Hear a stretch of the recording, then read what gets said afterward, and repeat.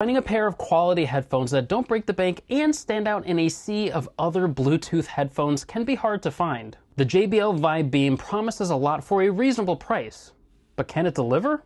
I'm Arnell, and I'd love to tell you more, so let's talk tech.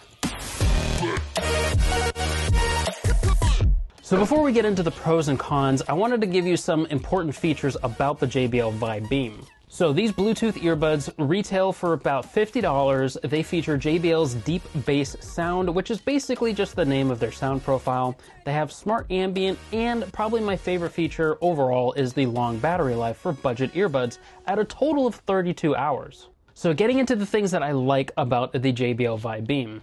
These have great audio. Now, we've said it time and time again in our other earbud reviews on this channel, but Adrian and I are not audiophiles, so we're not going to study how the treble affects the deep bass and all that kind of stuff that audiophiles look at.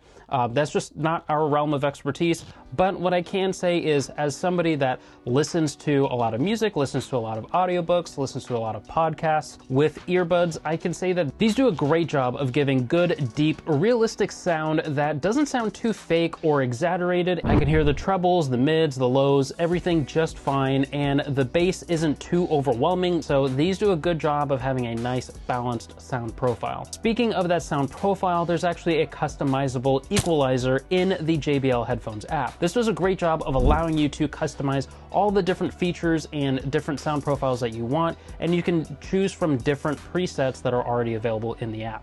These are very comfortable in the ear in very specific circumstances. I'll get into some areas where these are not comfortable a little bit later in the cons portion of the review, but for areas where this does feel very comfortable in the ear is when I'm just sitting up and listening to music, or I'm walking around and sitting at the desk, whatever is the case, and they're also very lightweight. These just kind of vanish and I don't really feel anything in my ear, so these are very good in that aspect.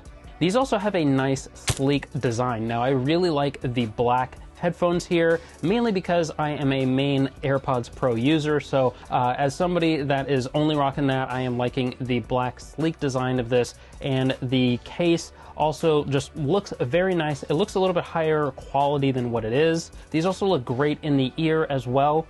They don't stick out or jut out too far, at least when you're visibly looking at them. And I do like the black look of the earbuds themselves, and also sort of the piano black mirror effect on the actual front side of the earbuds themselves. It looks very underrated, and that is a nice touch with that piano black that I personally really enjoy. Now, while these don't feature wireless charging, that's not too big of a deal for these earbuds because they do have great long battery life, so I am not going to fault them for not having wireless charging. But when you do need to charge it, you do have USB Type-C charging, which is pretty much the default industry standard for charging devices at this point. So the USB Type-C does a great job of charging these at a relatively fast rate, and the fact that it's Type-C and not micro USB or anything else is great. Speaking of that long battery life, as I said earlier, you do have a total of 32 hours of battery life in these earbuds. You get 8 hours in the buds themselves, and you get an additional 24 hours in the case. So you're honestly good for a good while. And so for somebody that is like me, where I'm listening to audiobook and listening to podcasts and stuff like that throughout my day, I'm usually able to get a good solid 2 to 3 days worth of usage. There's not too often that I actually need to plug these in to charge. Moving on to the last pro, that's sort of a con, but I'll give it more of a pro, and it's the microphones. So these have decent, passable microphones. They're certainly not bad, but they're not going to, really wow you or give really good, high quality, clear sound. And so because of that, I'm gonna kind of give it a little bit of a passable grade, because you can at least tell what somebody's trying to say. And while these do a great job of allowing you to listen to things very good and very clear, the microphones, while they're not perfect, they do just enough to get you by, especially at this price point. So I honestly can't complain with that. This is the JBL Vibe Beam recording of the microphones. This is what the microphones sound like. They're okay. They're not the worst. They're not the best. You can hear me in a quiet room with the microphones picking up the noise. They're okay. They're decent. For $50, they're okay. Now, before we move on to the cons, I do want to remind you that if you're finding value in this video, well, make sure to subscribe because you don't want to miss another review like this. Here at Ardently Tech, we believe that tech was made to make our life easier, so we're here to help you understand and discover that tech that was made to improve your life. Now, right up here, I will have linked a playlist of all of our earbud reviews that you might want to check out for yourself because I'm going to be getting into some cons here, and after listening to these, you might not want to pick up the JBL Vibe Beam. So moving into the first con, it seems to be a trend with a lot of the JBL cases, but honestly, the case is pretty slippery. I mean, you've seen it time and time again in the past in some of Adrian's reviews. This case is just not the best. Now, it's not the slipperiest case in the world, I will give it that. These are a little bit less slippier than like the Beats Studio Buds, which I reviewed a little while ago, but these are still not the best, and while they fit into the pocket very easily and they're very sleek in that sense, they're not going to be bulging and jetting out of your pocket or anything like that.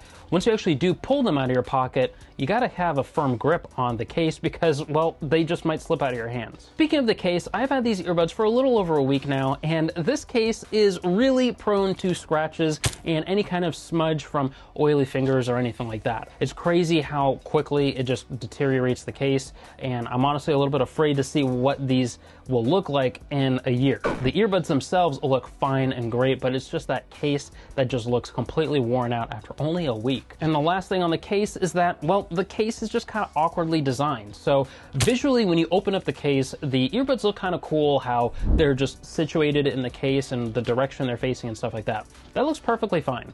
But what I dislike about the earbuds is just sort of the angle that you have to get them, and as somebody that doesn't have gigantic hands, I struggle trying to get these earbuds out. It's just a little bit awkward and uncomfortable pulling these out because it's almost like I need like a pair of tweezers or something like that to be able to properly pull these out of the case without actually hitting the top of the case or, you know, potentially scratching anything like that. And so it's just kind of awkward and uncomfortable and just almost makes you feel like you're doing something wrong just trying to take the earbuds out of the case. Now, another thing I really don't like are the touch controls. The touch controls are very unreliable and extremely inconsistent. It's pretty crazy how the touch controls are, specifically with the volume controls, are just how they're laid out. So basically, you will do one tap on the touch control and that will raise the volume. And you would think, okay, maybe if I raise the volume on the right earbud, maybe I can lower the volume by doing that on the left earbud, or maybe I can slide my finger up and down to raise and lower the volume. No, you would tap it once to raise the volume and you would double tap again to lower the volume. And again, on paper, that doesn't seem very weird.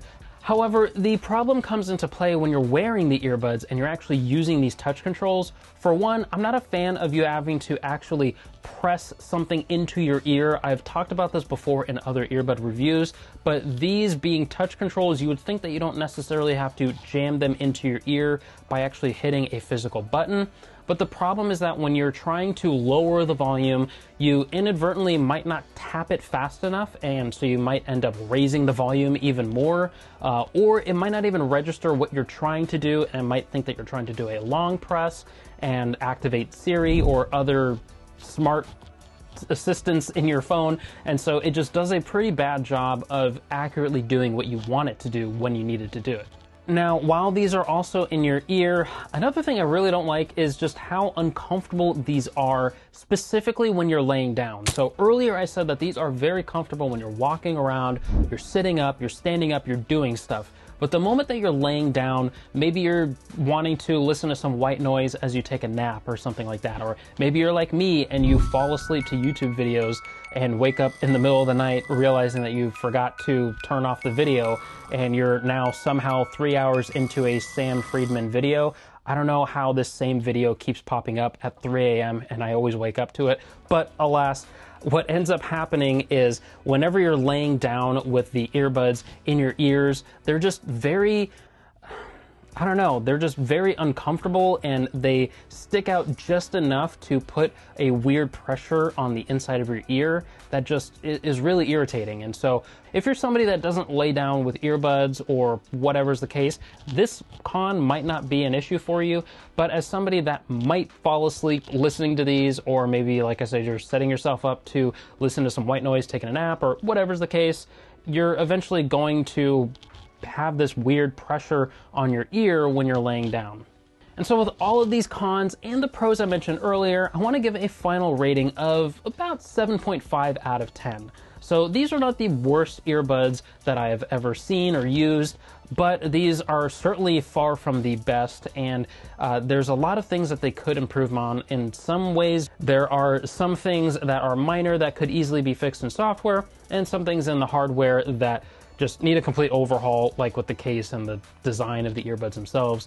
But all of that said, these are not the worst earbuds, and if you're looking at picking up affordable earbuds, but not wanting to break the bank, wanting to get something that at least does the job, and does the job fairly well as well, you're not going to be disappointed in these. But if you're wanting to get something that sticks out in the crowd of other earbuds that are around this price point, well, you might want to look somewhere else. At least that's my take on it. But maybe you want to check out some of our other earbud reviews. Well, definitely check out this review that Adrian did on the JBL Tune 230. These are honestly the better value for a still relatively affordable price. Or you can check out my review of the Beats Studio Buds and the AirPods Pro in this video right here. I'll catch you in those videos. Peace.